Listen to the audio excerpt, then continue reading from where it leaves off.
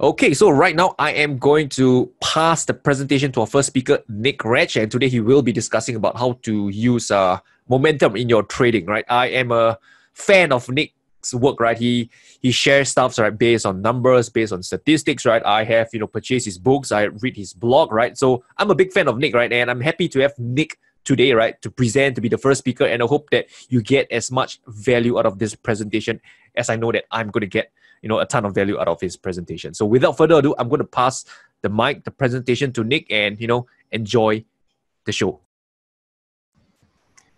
Perfect. Thank you very much, Rainer. Very nice to be here. Just making sure everybody can hear me. If you just pop a yes in the chat box there, just so I know that I'm not speaking to myself. Perfect. That's great. Wonderful.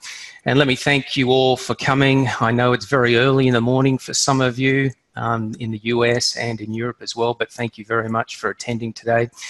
I'm going to be talking about how to build a systematic relative momentum model. Rainer asked me before we get on to that just to speak a little bit about myself, to introduce myself, because a lot of you probably don't know who I am. As you can tell by my accent, I am in Australia. And I started trading in 1985, so just finished my 34th year of trading.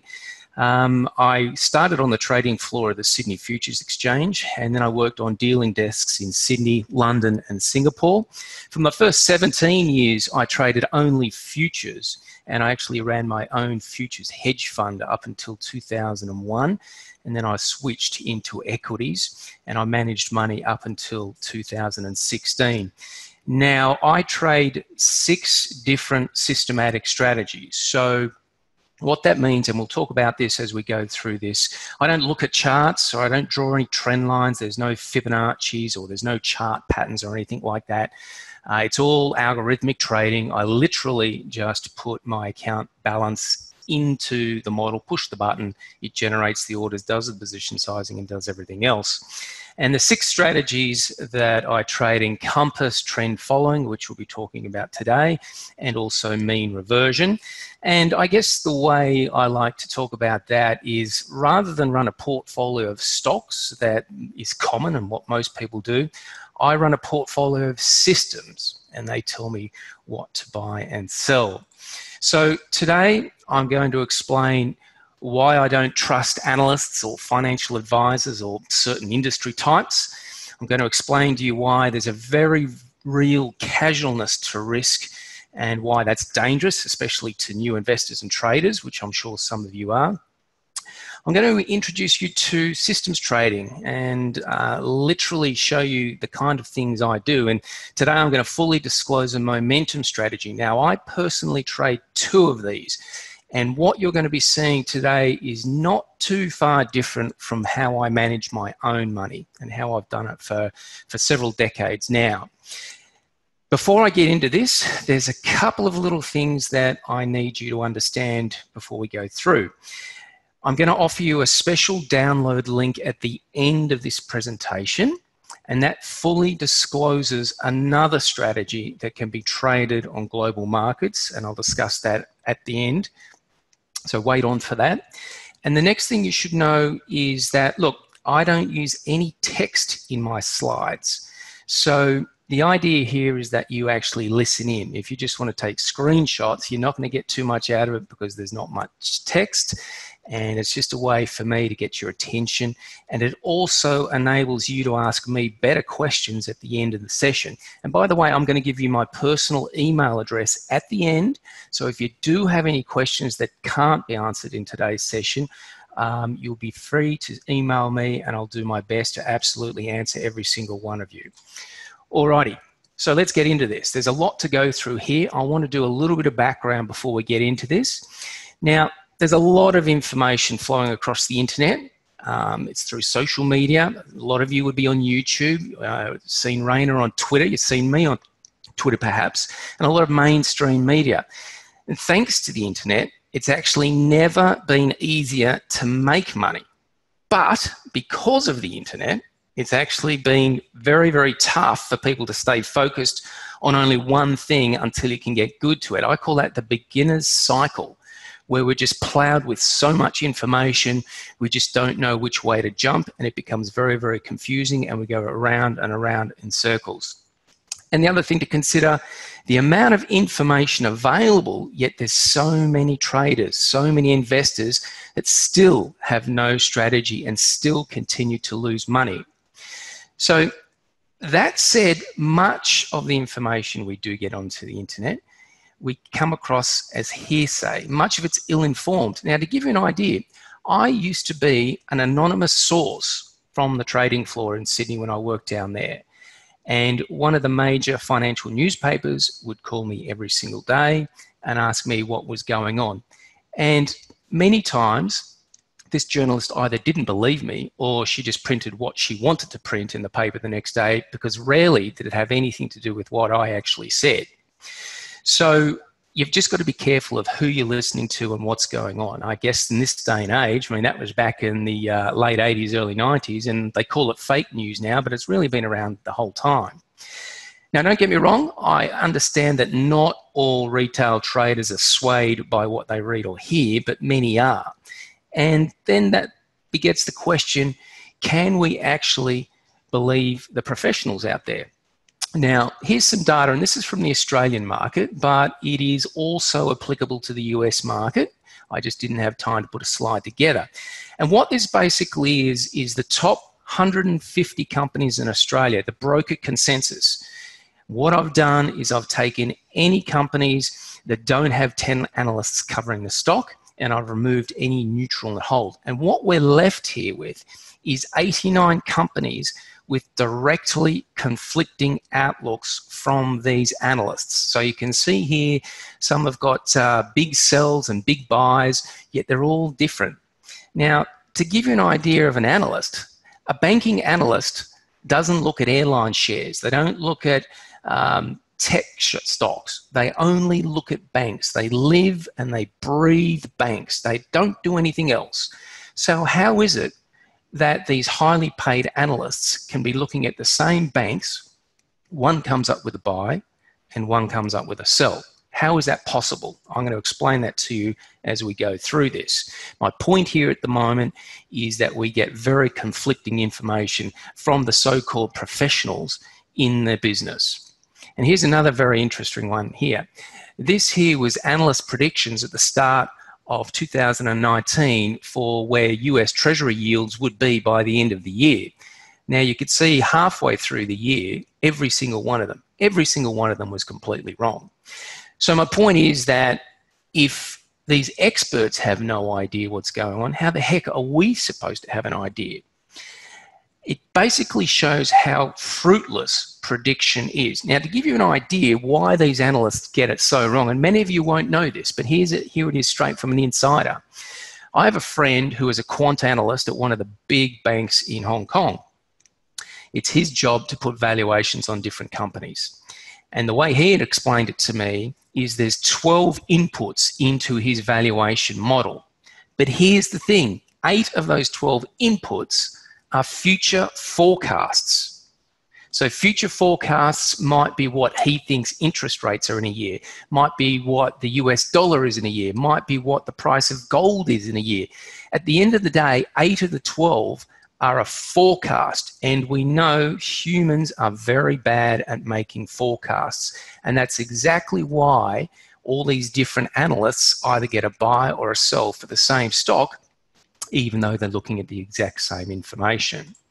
So what a lot of stuff we see out there in the market, another consideration we have to take into account is a lot of the analysis, a lot of the advice that we get from our financial planners, from our stockbrokers, from whoever it is actually propelled by very common motherhood statements. We all know what these motherhood statements are.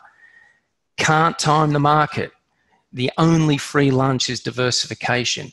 You should only buy low, sell high. Active investing is too costly. You know the kind of things I'm talking about, Warren Buffett, these kind of things that are very, very popular. They're so popular that just take it for granted these days. But are they actually realistic in their views? Personally, I don't think so. this view that you can't time the market, I completely disagree with that. I've been doing it successfully for over 30 years. I think you can time the market. And a lot of this advice that you can't time the market, the only free lunch is diversification, you must buy low and sell high. A lot of this is peddled by many in the financial industry, and it's very, very generic, and it's very, very easy for them to do this kind of stuff. And I understand the rationality behind it. It's easy to understand, it's easy to sell to a client, it's easy to implement, it's easy to manage. And for the advisors out there who you might be taking advice from, well, that's a pretty safe bet for them, but it's not necessarily particularly safe for you. And why is that? Well, it means that a lot of the time, people will remain rational. And we know that's not the case. If buy and hold was such an easy thing to do and such a great thing to do, how is it that so many people lost so much money during the GFC? I have personal friends that lost everything, and they were simple buy and hold investors. They were given advice from their advisors. Some of them lost 97, 98% of their assets very, very quickly. Now, what we're seeing at the moment, and this is what worries me, what we're seeing at the moment across the world is stock markets hitting all-time highs. And that brings a lot of casualness to the equation, casualness to risk, casualness to returns, especially for new people that weren't around 10 years ago. I've been around for a long time. I lost everything in 1987, but I survived the tech crash. I survived the big bear market in 02, 03 or 01, 02, and I certainly survived the GFC. But we're seeing a lot of people new to the market, and they're not going to survive the next time it comes around unless you get a strategy, which is what I'm going to talk about today. That said, if you're happy to believe those motherhood statements, if you're happy to believe that buy and hold is the best thing since sliced bread, go right ahead. That's up to you. But here's the thing. And this is what makes me somewhat different. Sorry, I've just flipped ahead a couple of slides there. What makes me very different is I need to know why and how I invest my money before I risk it. I need to know exactly what to do, how to do it, how many shares to buy, where I'm going to get out, etc., etc.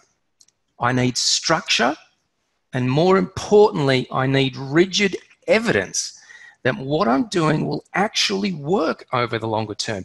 If you go and see a financial planner or a stockbroker or an accountant and you say to them, prove to me your strategy will make me money, they're probably going to and ah and say, oh, well, this is how things have been done and everyone does it. But that's not evidence, okay? That's hearsay. I want evidence. I want hard statistical evidence. I need this set of guidelines to follow when stress increases and decision-making can become difficult. A good example, personally, we all remember when Donald Trump got elected a few years ago. I was 100% long US equities according to my models, 100% fully exposed across the board. And I sat here during my time zone and I watched the S&P 500 futures during their night session go limit down. Now, for the average person, they'd probably be choking and trying to hedge and do all sorts of stuff. You couldn't get out of the positions because the market was closed. But that November, I finished the month up over 10%, simply because I didn't need to panic. My decision-making processes were pre-planned because I had tested them over decades worth of data. And that's a very good example of just sticking with the system because you know that over the longer term, it's actually going to work in your favor. So if you're open to thinking independently, or if you wish to differentiate yourself from the crowd, then the kind of strategy which I'm going to discuss here with you may well be for you. So what is a momentum system, or what is a momentum model? A true trading system or a true trading model is one that is completely based on evidence.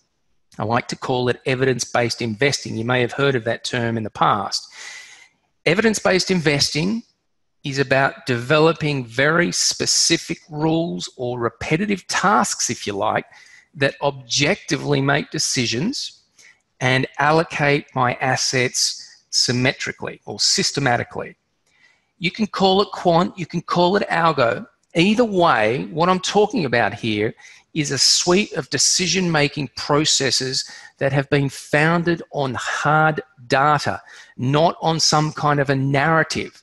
I don't care what a company does. All I want to know is if I'm buying at a certain price, that the probabilities will be in my favor over the longer term. So I'm not trying to predict the future. I'm not investing on narratives. I'm using hard data. It's a well-known fact that many of the top investors and hedge fund managers use these very same principles, these evidence-based strategies.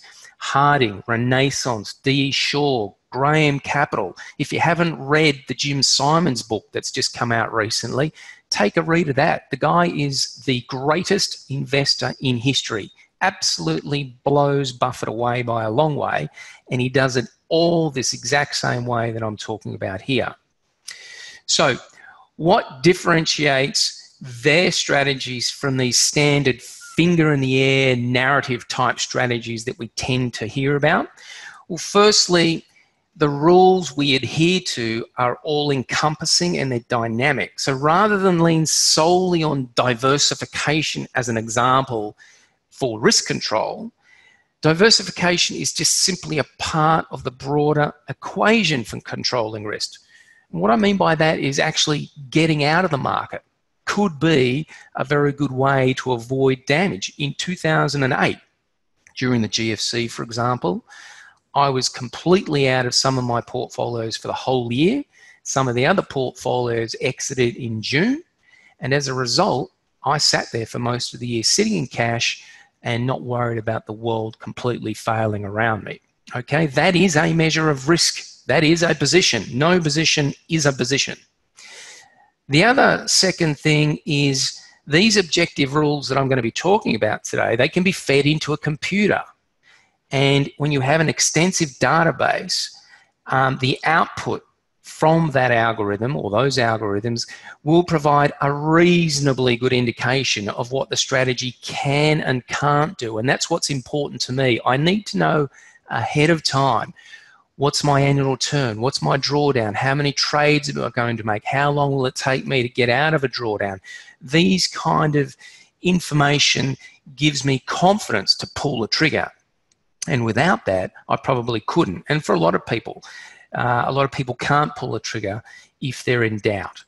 So let's get into this now. What I'm about to show you here is an exceptionally robust strategy that you can use on equities, ETFs, commodities, indices, FX, whatever you want. It works across the board. It can be adjusted to hands-on actively, i.e. weekly, or it can be very hands-off, say monthly, or extremely hands-off, say quarterly. The ones I'm going to show you here are monthly, and the two I trade are monthly. As I said, what I'm going to show you here is very, very close to what I personally do. So, first of all, what is momentum? Very simply, momentum is price persistence. Markets, and specifically individual stocks, manifest themselves in trends. And don't get me wrong, trends don't exist in all stocks all of the time, but they do exist in most stocks some of the time. I would challenge you to bring up a price chart from the 50s or the 60s or the 70s and show me where trends don't exist. They have to exist. They can't not exist. To say a trend doesn't exist would suggest to me that the market is perfectly priced and that there is absolutely no personal sentiment from the participants. And we know that's impossible. So simply put, price momentum tends to persist long enough to exploit and profit from. That's what we're after here. That's basically all we're after. Now, here's a little bit of research, and what you're going to see here, and I'll refer to some of this at the end of our talk, there is a lot of academic white papers out there, and they all lead to the same thing. Here's research that extends back to the 1800s, and it shows the excess return of buying the top third strongest stocks versus buying the worst third. And you can see there that the top third, the blue line, clearly shows an upward trend and high profitability over time. But if you buy the bottom third, you can see it's a losing proposition. Now, this was a very similar kind of test that I did in my book, Unholy Grails. In fact, if any of you have Unholy Grails, it's on page 4. It basically compared the returns of buying stocks that are breaking out of a 250-day high compared to buying stocks that are breaking down in a 250-day low. There is a clear edge in buying the strength rather than buying the weakness. And this is a compelling argument for what's known as momentum. Now, there's two types of momentum, absolute and relative. So when we look at an individual stock on its own, this is an Australian stock, this is called absolute momentum. In other words, we're looking at the stock on its own accord without reference to anything else. So classic trend following strategy, some of you may have heard about the turtles or Davis box or whatever it may be, even basic technical chart patterns, that would be looking at an absolute stock, the stock on its own without reference to anything else.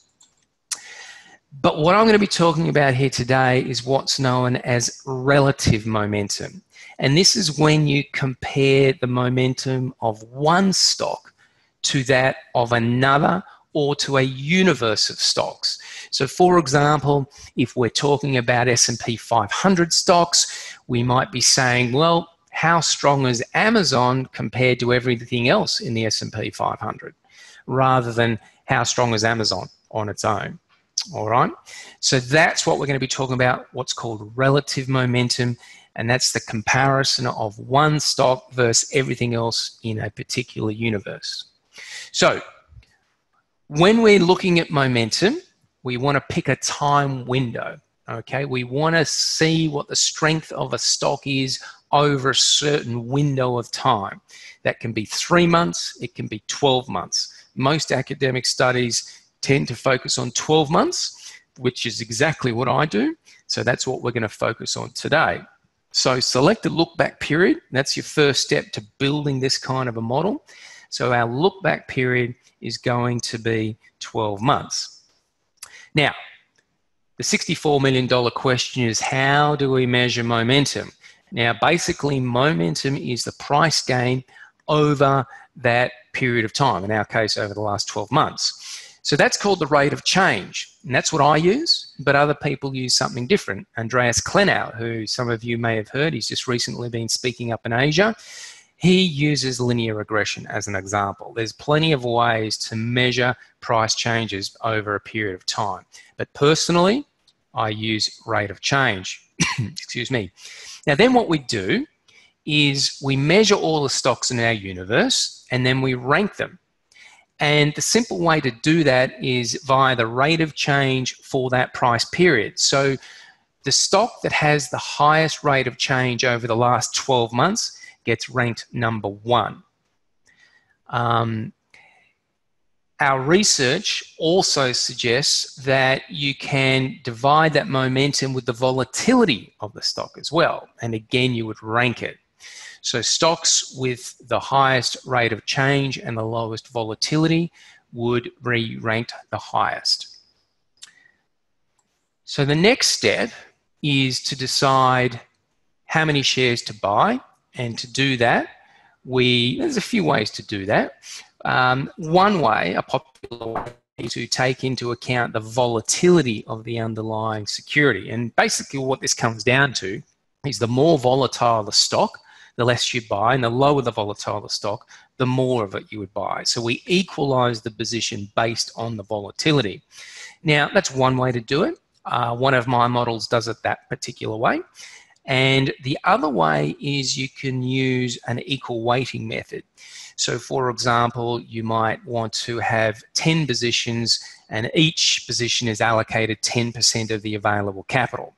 So my other model operates on that basis. Two different models doing slightly two different things give slightly two different results, okay?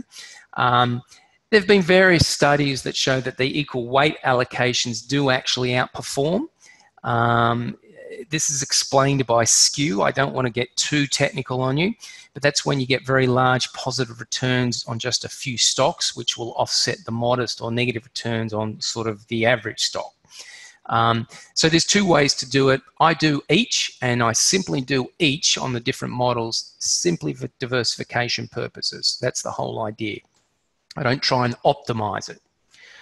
Okay, now we've all heard of the phrase, a rising tide lifts all boats and a falling tide tends to drop all boats. This is an incredibly important step in the whole equation.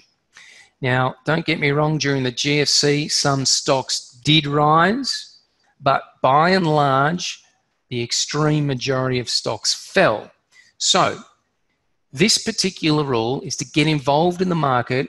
We want to use a two-step approach. We want to ask the question, is the broader trend of the market up? If it's yes, then we want to invest. If it's no, we don't want to invest. And that's the exact reason why I didn't participate in a lot of the downside in 2008. Some of my systems, as I said before, were 100% cash. It wasn't because I was smart. It wasn't because I predicted what was going to happen. It was simply, and this sounds incredibly simple, but it's true, the market trend was down. I was sitting in cash waiting for that trend to turn up. So if the broader trend is up, yep, I'm involved. Like I am now, I'm 100% invested for one reason. The broader market trend is up. I don't know how long that's going to last. It could last a day, a week, a month, another 10 years. I don't know. But whilst it's up, I'm going to stay invested. If it does turn down, I'm going to get out. And there's a lot of empirical evidence supporting this fact. And again, I stress it and show you a lot of tests in my book, Unholy Grails. Then the next step, what we want to do here is we want to ask the same question of the individual stock. So our first question is the broader market up or down? Then we say the same thing to the individual stock. Is the trend of this individual stock up or down? If it's up, yes, we want to invest. And if it's no, we don't want to invest. And this is where my momentum models get a little bit different from what you can read about in academic papers. Academic papers will continually invest regardless of whether the stock market itself is going up or down, or whether the stock price itself on the individual stocks is going up or down. I don't do that. I want them all to be going up. But a lot of the white papers, they'll invest all the time. Now, why would you go long stocks that are in a sustained bear market? It makes no sense to me. So that's that very, very easy rule. And we can discuss these in the Q&A at the end. And the last thing to do is to actually execute these rules, okay? Now, you can do it weekly. I prefer to do it monthly. I can't see any evidence that doing it earlier than a month makes any difference whatsoever. There's no empirical evidence that I can come up with that shows there's a benefit to doing it. So literally what that allows me to do is rank the top stocks after the close of business on the last day of the month. So what are we coming up to end of December? So after the close of business on the 31st of December, I'll run these models. They will measure the rate of change of these markets for the last 12 months. They will then rank those stocks in order of that strength. Then the system will ask the question, is the market going up? And it is. And then it will ask the question, are these individual stocks going up? And if they are going up, then I buy the strongest ones. Simple as that. And then I just repeat that every single month. It's as simple as that. Repeat from step 2. And there's going to be plenty of times for question and answers later on with this. So just make sure you write down any kind of questions or queries you have. And as I said, my email address will be available at the end, and you're more than welcome to send me an email to ask and clarify.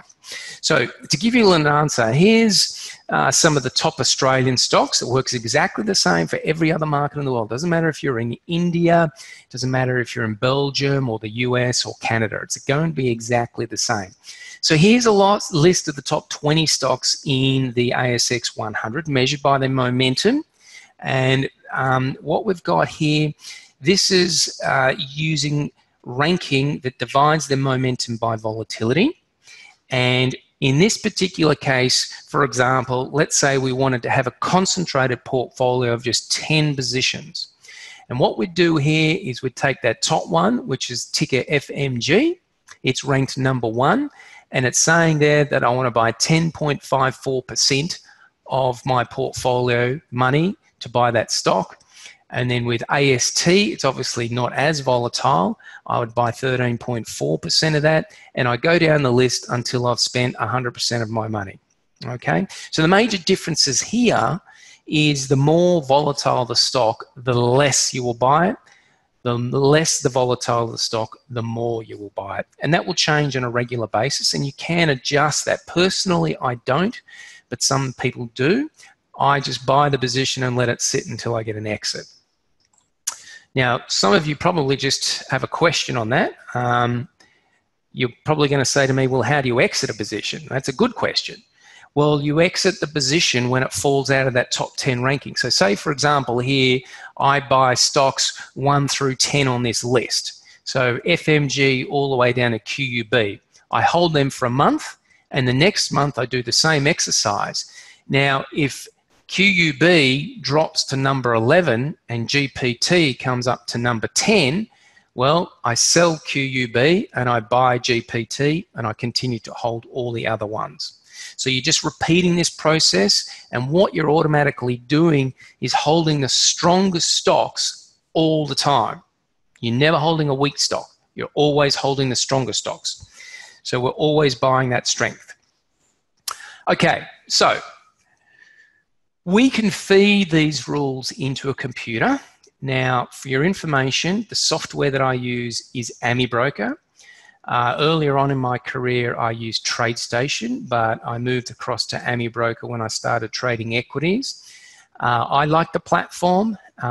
It's pretty simple to use. It gives you a blank piece of paper, a blank slate, and it does exceptionally good on portfolio testing across many universes of stocks. So what we've done here is put the rules into the system back to 2000, and we've tested it on the top 500 Australian stocks, which is the All Ords Accumulation Index. And you can see here, if you had followed these rules over that period of time for the last 20 years, you would have had a return of 15.7% versus buy and hold of 8.6%. And you can see in 2008 and 2009, the portfolio flatlined. And this is exactly what my portfolio do. I just sat in cash for that whole period of time.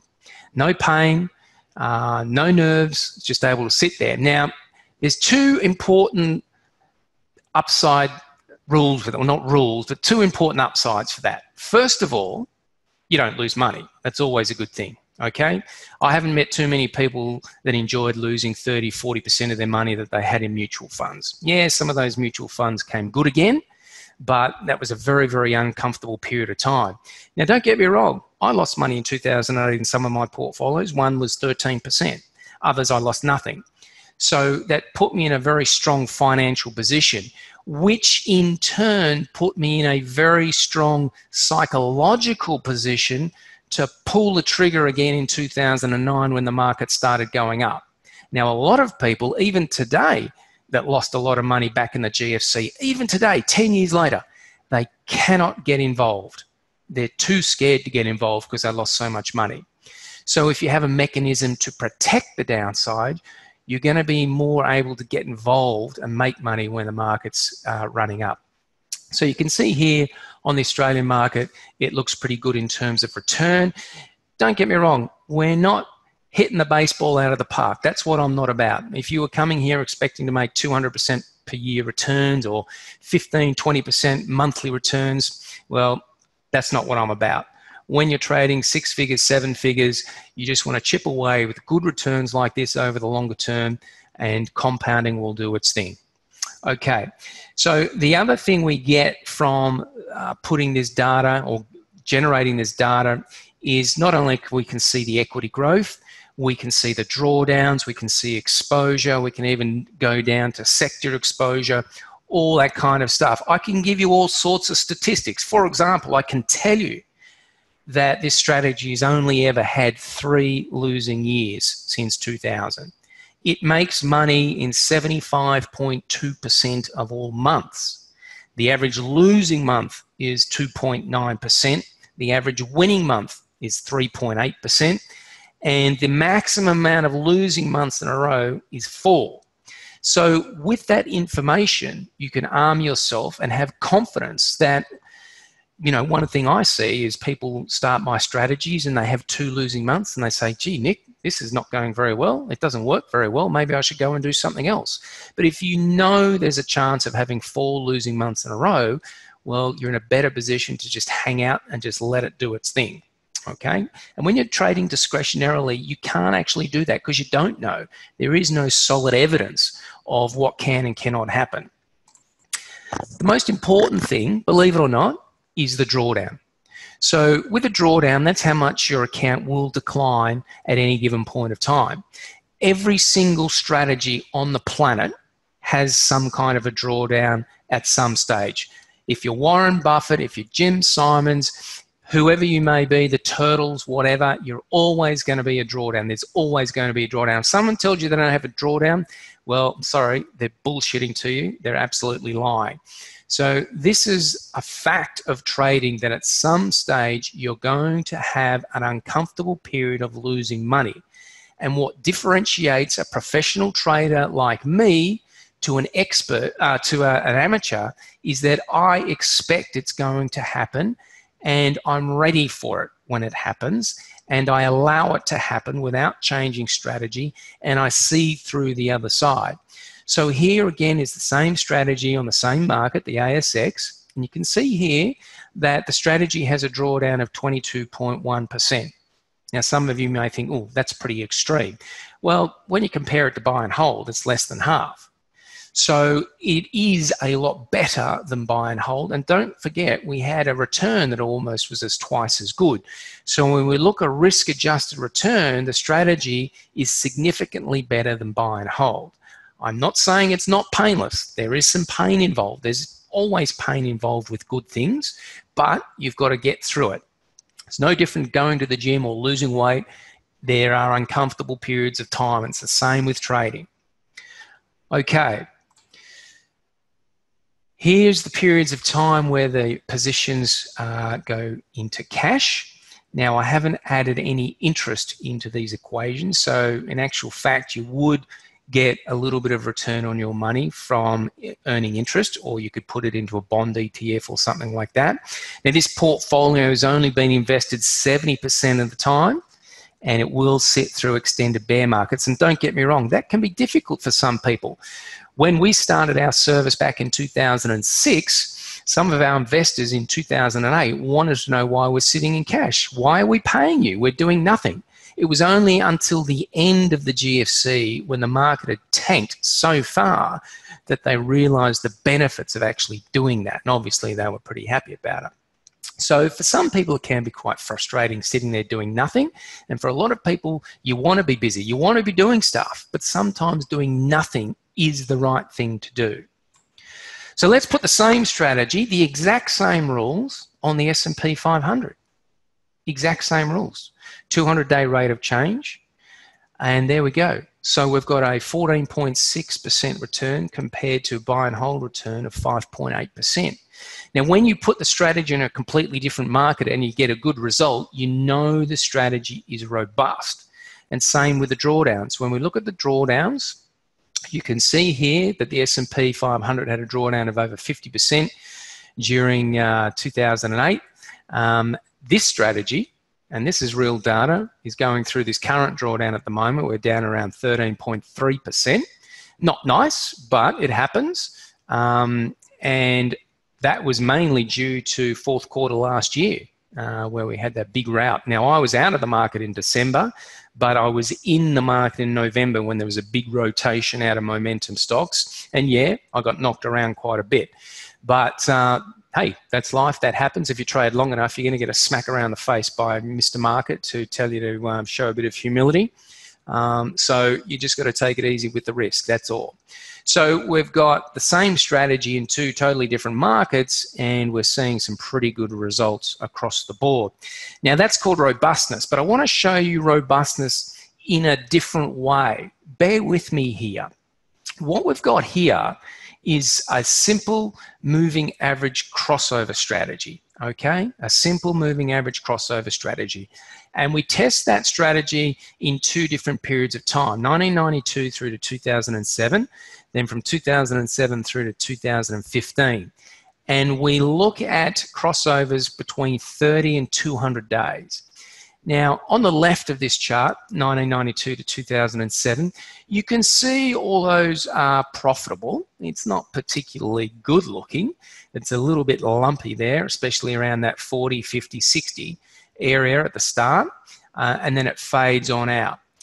Now, that's not particularly robust. In other words, if the market changes character, which the markets always do over time, then you might find that if you, say, use a 50-day crossover or 50-day breakout, which has been really good in the past, it might not start working. It might not work very, very well into the future.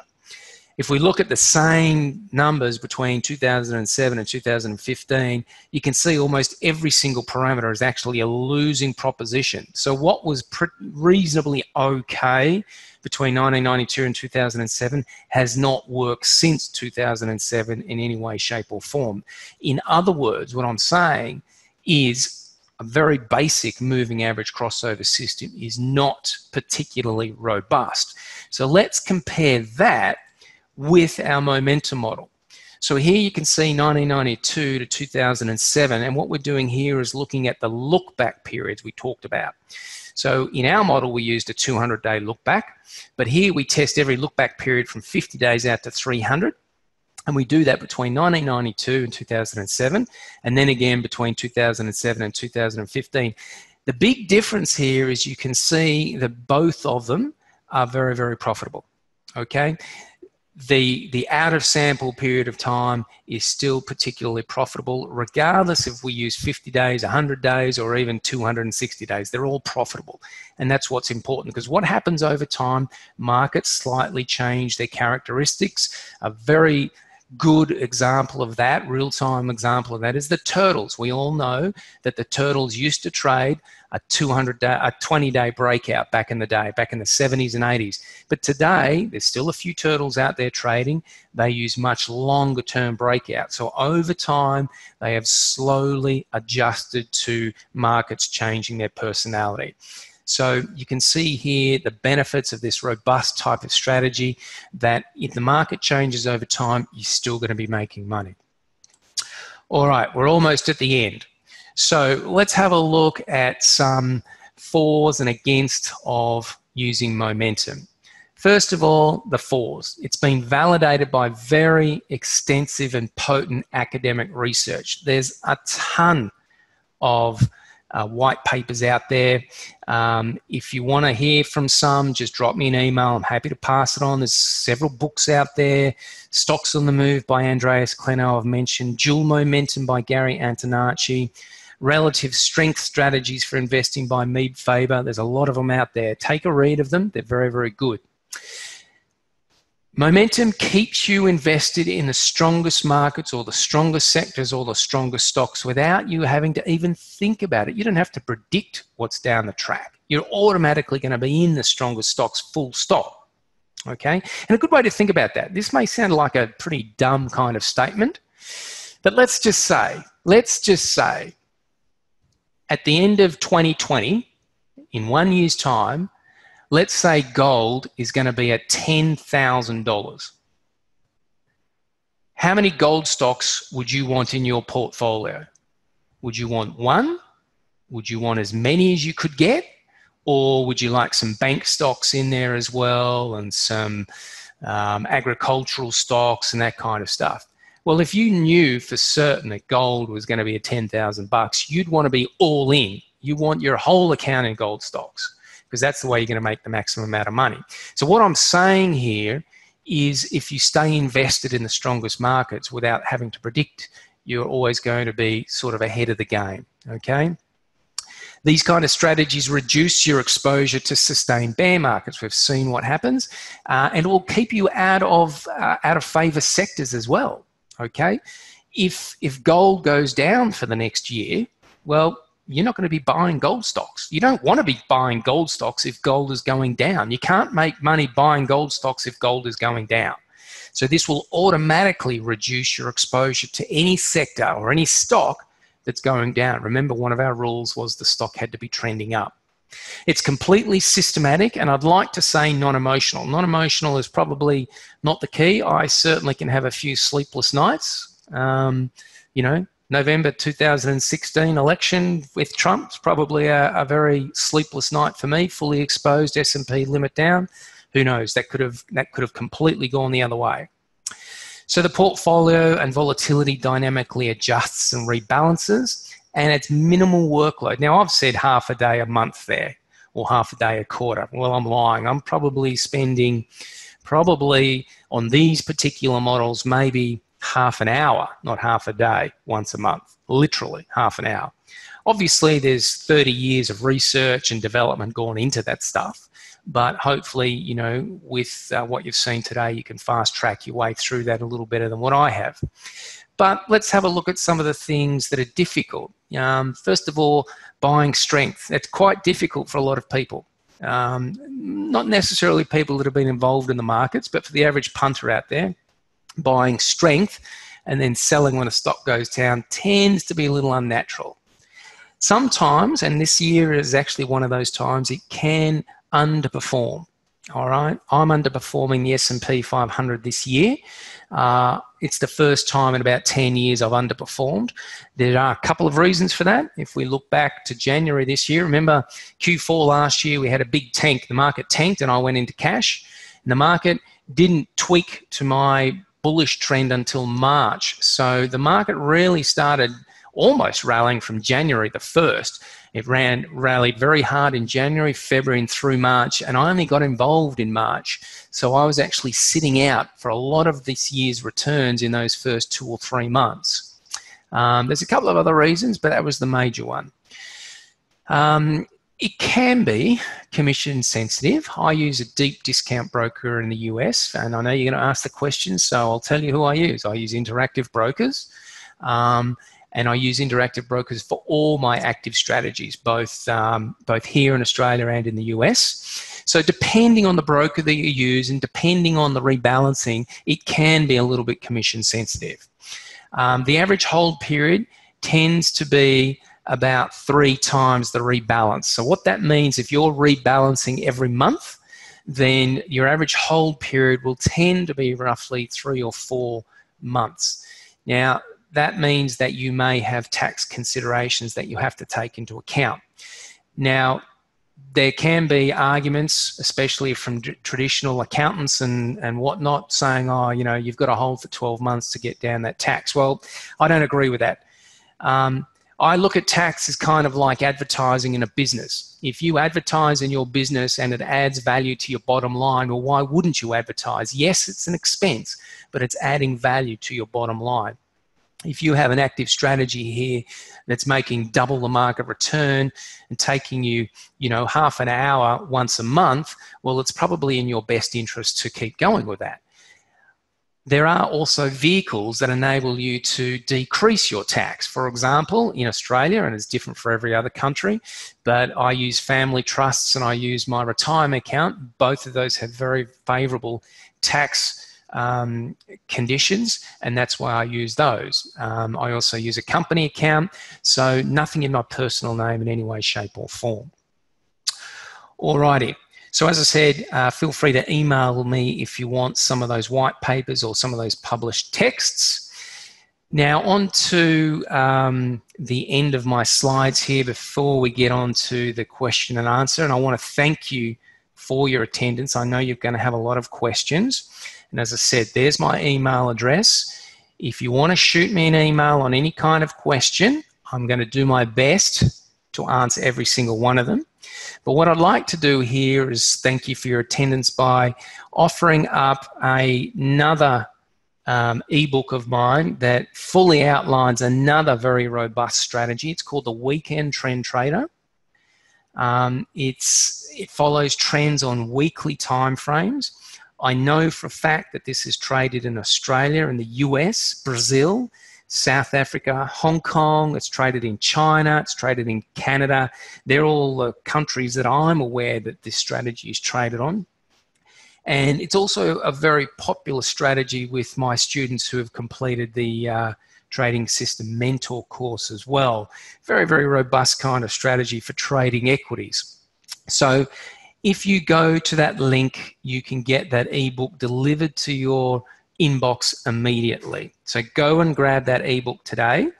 And as I said, if you've got any questions about this presentation, about anything I do, about my trading system mentor course, just hit me up on that email and I will reply to you. So thank you very much for your time. That's 50 minutes, so we've got good time here for some questions. And that would be fantastic. So, Rainer, if you want to take on over again. Okay, thank you, Nick, for your presentation. And for those of you who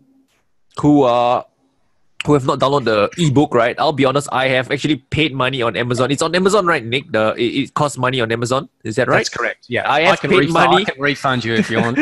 No worries about that. Right? I have paid money to get that book, and Nick is offering here for free for attendance on Traders Fair. So it's a no-brainer that you should go down to the website, download that guide for free when I actually paid money for it, right? So that's the thing that I want you all to do right now.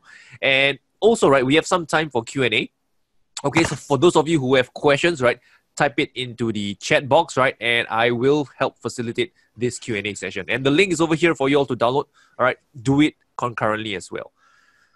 Okay, someone said the website doesn't work, right? So service unavailable, right? Nick, you might want to check into it.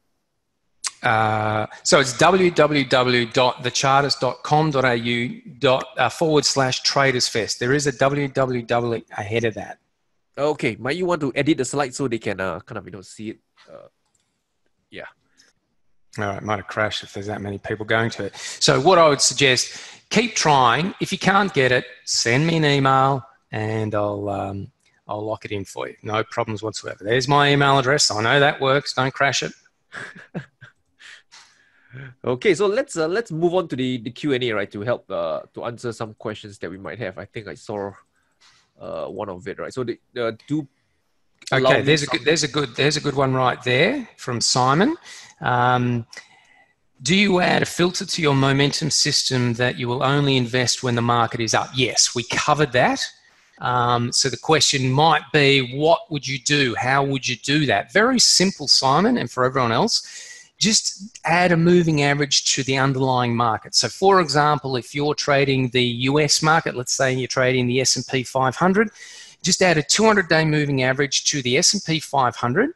If the close of the S&P 500 index is above that, well, then the market is bullish. If it's below that, the market is bearish. Simple as that. It doesn't have to be any more complex than that.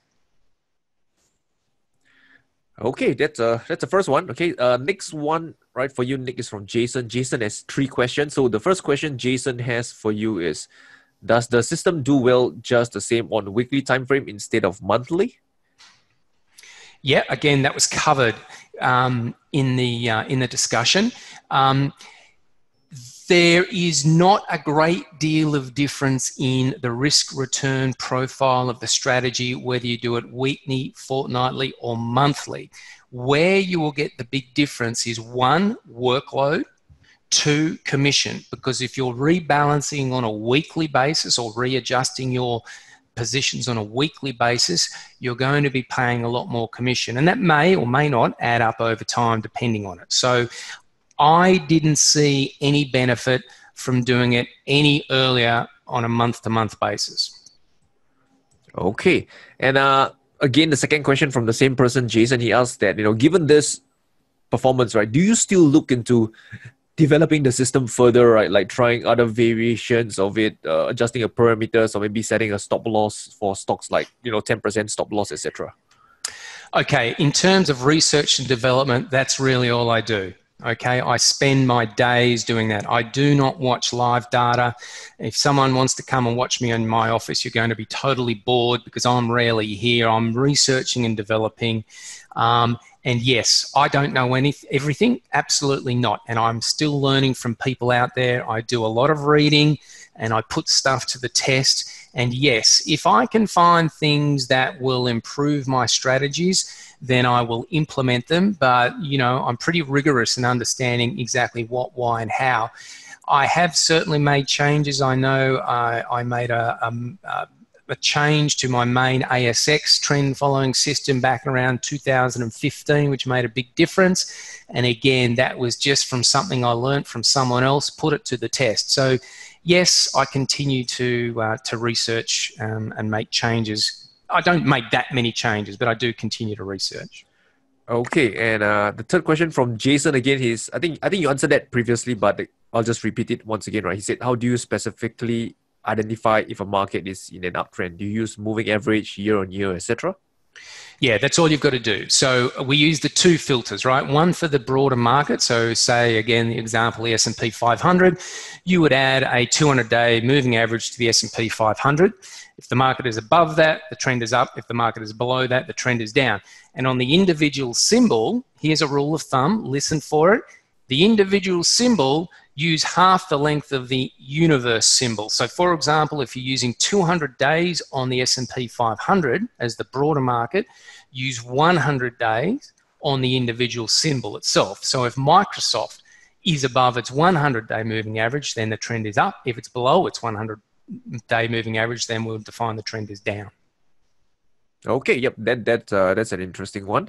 And moving on, right, Nick, do you see any questions that you would like to answer, or do you want me to still look through the questions and help facilitate? Let me just have a quick look here. Can it be used on the Indian market? I have no doubt it could be. I have never tested on the Indian market, but you would have to go and do the testing. Look, that's like everything else, you know, same with foreign exchange. I only trade stocks. That's all I do now. As I said, when I started, I did 17 years of trading futures, but now I only trade stocks, and I only trade the Australian and US markets, not for any other reason than they're the ones I prefer to trade. So yes, I have no doubt it can be worked on other markets, including India. So it's just a matter of testing it out and having a go at it. Okay, I think there's one quite interesting one. He says something like, I think it's from Simon, right? If a stock comes up in the top 10 and you're supposed to buy, but the corresponding sector's index is bearish, right? Do you reject that stock? So one of the rules is not a sector rule, unless you have that as a rule. I'm just getting this website fixed up. The rule is that if the broader market is up, then we would buy. Okay, so if the broader market is down, we wouldn't even be buying. So you wouldn't even go to the next stage and look at the individual stocks. Okay, and I see. Okay, I think some of the questions is about the website. So okay, that I think that's fixing. I'm sorry about that. I'm not quite sure what's happened with that, but obviously it's crashed. Everyone's got the address. That's going to be available for everybody indefinitely. So it's not like in an hour or 2 hours it's going to be gone and not available. But I'm happy to send the via email as well. Do we have a couple of questions? A few more minutes for a few more questions? Yep. We have another 10 more minutes, right? There's a lot of questions and I'm filtering it. Right? One more, right, from Sandeep, who asked, can you explain ROC in short, which was in the table you showed, right? So ROC stands for rate of change, and it is simply the percentage change of a stock price between two different points of time. In our example, we were using 200 days. So it would be the difference of a stock price between day 1 and day 200 in percentage terms. So if stock ABC has gone up, say, 25%, and stock XYZ has gone up just 20%, then stock ABC has a stronger rate of change, a stronger momentum, and therefore it would be ranked higher than XYZ. Okay. And another one from Jordan. I think this question I think is more of a, well, I'll just read out the question. He says, how do you determine the exact ranking of each stock, like what you shared earlier on the table? I think he said that he knows that the least volatile stocks are the ones that you're looking for with momentum will be the stocks that you favor. But is there like a formula to calculate it exactly, how do you actually rank these stocks? Maybe an example for Jordan to kind of, explain the Sure. process. So you could have a look, for example, at the average true range of that stock over the last 100 days or over the last 200 days. I use the same length as per what my look back for the rate of change is, which, as I've said, is 200 days. So we would look at the average true range of the stock over the last 200 days. Now, that's a pretty flat way to look at it. It gives you a broader sort of guideline, but if you wanted to be a little bit more specific, you would certainly cut that down and say, righto, because I rank the stocks every month, you could have potentially look at it every 20 days, which is 20 trading days, and you could do it every single month. You'd redo that volatility. You could do it that way, but just use the ATR. It doesn't have to be overly complex. Simple works. What makes money is the long-term application of a simple, robust strategy. That's what makes the money here. Yep, I totally agree with that. And a question from Arshad who asked, right, do you exit all positions as soon as the broader market goes below the 200-day moving average, or do you wait for the end of the month before you exit?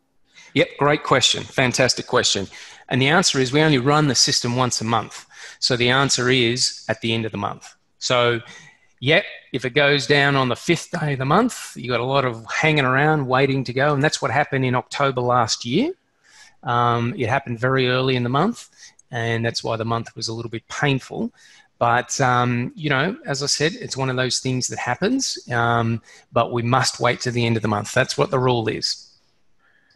Okay, and moving on from Pritam who asked you, right, how can we use this strategy on the short side? Have you backtested it on the short side of the markets? I have done research on trading in the short side. Two things. One, the strategy works and is profitable, but not to the point where I'd actually pursue it. In other words, it makes money, but the amount of return and the amount of drawdown and the amount of work is just not worth it, in my view. That's the first thing. The second thing, and possibly more importantly, is that, and this is different for every country, but during the GFC, Australia, and to a certain extent some parts of the US, banned short selling. Australia completely banned short selling. Now, what's the point of having a strategy that when you most need it, you can't use it? So I have not traded on the short side since 2008. What I did was develop strategies that profit from volatility.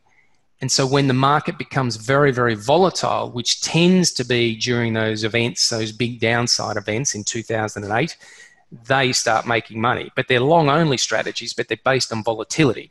So it's a different kind of a strategy. But no, I don't trade these kind of strategies on the short side personally. I just sit in cash. Okay, and next one, right? That's quite an interesting question he asked from Marcus. Why are you called the Chartist when you don't use charts, right? Did you previously used to use charts? Yeah, look, you're quite right. You caught me out there. So I've always been a systematic trader, but we do classical technical analysis. It has something that I've always done in the past. It was the foundation of our business originally, over 20 years ago. But because I do a lot of the systematic stuff, a lot of our clients took a good interest in that. So really our service is divided into two parts. We've got the classic technical analysis, which is done. I've got staff that do that stuff. And then we've got the algorithmic stuff as well. So everyone's a little bit different. Not everyone is into this algorithmic stuff. Certainly two of my staff members who work for me, they don't do any of that algorithmic stuff. They like looking at charts. They love Elliott Wave. They love Fibonacci. They love doing all that stuff. And that's fine. I'm not going to push it onto anybody. But certainly many, many, many years ago when our business started, that was the foundation of it. And we just have developed from that point of time. Okay, cool. And also, right, just for the rest of the audience who are listening right now, I have seen some comments that they have people saying that they have managed to get the book. So for those of you who have not managed to download it, you can try the link and see if it's still working. And moving on, right, a question from Lokesh who asked, how do you select the universe of stocks to trade? Yep, good question. Well, personally, I stick to the highest liquidity stocks. My account balance, over the years has grown. So I trade the Russell 1000 in the US on one of my strategies, and I also trade the NASDAQ 100 in one of my strategies. And in Australia, I only trade the top 500 stocks in Australia. So I'm looking at the more liquid stocks, not any illiquid. So I don't go and trade out in the Russell 2000 or anything like that. Okay. And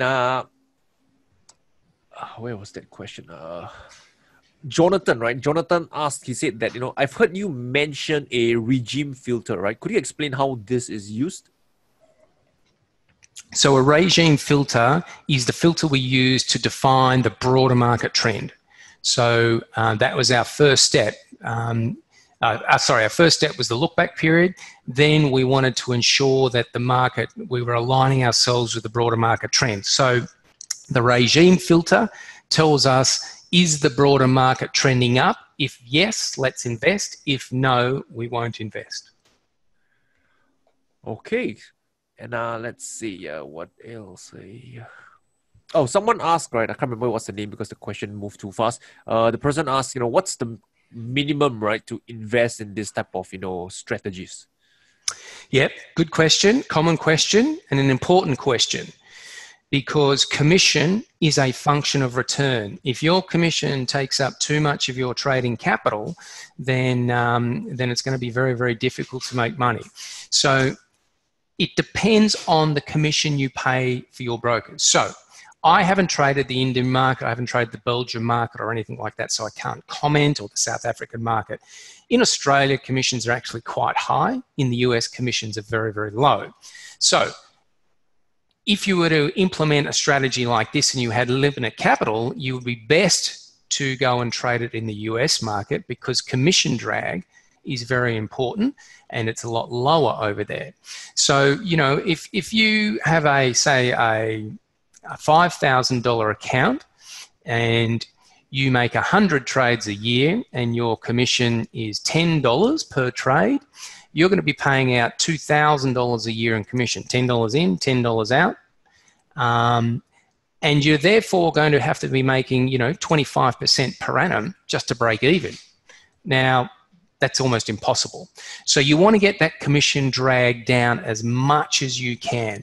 So for example, my commission drag in the Australian market, which is considered expensive, the commission drag I pay around about 0.4% per annum. So it's extremely easy for me to generate a positive return because I don't have that much commission drag to actually get over. Does that make sense? Well, it makes sense to me. Hopefully it makes sense to the person asking it as well. Another one, right, from Manoj, you ask how to mitigate the risk, right, that the top rank ROC stock has almost run through its momentum and will be over the cliff after one buys. Well, you can never know that. Simple. You can never know that in advance. That's some kind of prediction. You can never know what's going to happen. All we have is the information at hand right here, right now. Historically, from our testing, what it shows is that if we follow this process over the longer term, then should one of those stocks tank, then look, it'll hurt, but it's not going to derail the system completely over the longer term. And to give you an example, again, I'm going to talk about what happened to me personally in October last year, because we saw some of those momentum stocks. Now, there was one, and I cannot remember the name of it in the US, ATVI, I think it was, one of them. Anyway, it dropped 50%. It had gone from something like $25 to $280 in a straight line, and in the space of 3 weeks, it dropped 35%. So you can't possibly know, and therefore you can't mitigate. The way you mitigate it is understanding that over the longer term, those things will occur. They'll occur randomly, but it won't be enough to derail the strategy. All right, and that's why we have a lot of different stocks on. You know, generally speaking, you'll have 15 to 20 positions in your portfolio, and you know, if you've got 5 or 7% of your capital allocated to that and it still drops 50%, well, you've only really lost 2.5% of your total capital, which in the scheme of things, it stings a little, but it's not going to take you out of business. So you can't mitigate it. This is a game of risk and managing the risk, and we do as much as we can, and that's why we get the confidence from the back testing. All right, fantastic answer. And, you know, we will answer 3 more questions, right, before we let Nick off. And again, right, Nick has broadcast his email address over there. If we fail to answer your questions, feel free to drop in an email. And also based on the comments that I've received, right, the website should be working now and you can download the ebook, yeah, right? Website's now working. Website's now working. I'm sorry about that. Okay, and the third question, right? The final 3 questions, right? First one, right, is from Pratik, who asks, right, why is it that more volatile market has to be traded less? Isn't it true that it gives more profit even if it has a higher risk? So what we're trying to do, I mean, it's a two-edged sword. We're trying to equalize the risk, though. We're trying to ensure, I talked about, very briefly touched on what's called skew. So we don't want one position to have such a big impact on the portfolio that it skews the return either positively or negatively. So that's very, very important. And the way we do that is we balance the volatility of the positions. And as a rule of thumb, a lower volatility stock will have a bigger position and a higher volatility stock will have a lower position, and that balances up to some degree. It's kind of like fixed fractional position trading. You know, it's exactly the same kind of concept. It just balances the risk up. Okay, and the second last question, right? This one is from Ashish, right, who asks, how do you use volatility for your weighting in your portfolio? I'm sorry, how do I use volatility for my weighting? I think he says, how do you use volatility for portfolio weightage? I think maybe how do you assign the weightage to individual stock based on volatility? I think that's what he meant. Yeah, well, as I said, the way we would do that as per the presentation was using the ATR. So I use 200-day ATR because I'm using a 200-day look back. And as a result, what you'd have is that the lower volatility stocks would get the higher weighting, sometimes, you know, 8, 9, 10%. And higher volatility stocks will get a lower weighting, and sometimes that can be 3 or 4% of the portfolio. So in a very high volatility period of time when all stocks are very high volatility, dare I say that's assuming you would be in, because generally speaking, when you get extreme high volatility, the market trend is down and you'll be out. But what that means is you'd have quite a lot of stocks in your portfolio. So say on average, I might have 15 in a very high volatility period. That might go up to 21, 22, because you've got a lot of stocks with a little bit of an allocation in there, as opposed to a fewer stocks with a lot of allocation. Okay, and this question is from my side, Nick. If I'm not wrong, you mentioned earlier that you consider both approaches, right? One, it's using the fixed amount of capital, and one is the volatility approach. And you said something along the lines that in the grand scheme of things, I think there really isn't one better than the other. Is that That's right? what my research shows. And what I'm trying to do here, as I said in the start of the presentation, is not rely on a single strategy. So I trade 6 different strategies across 2 different markets, and those 6 strategies are all different.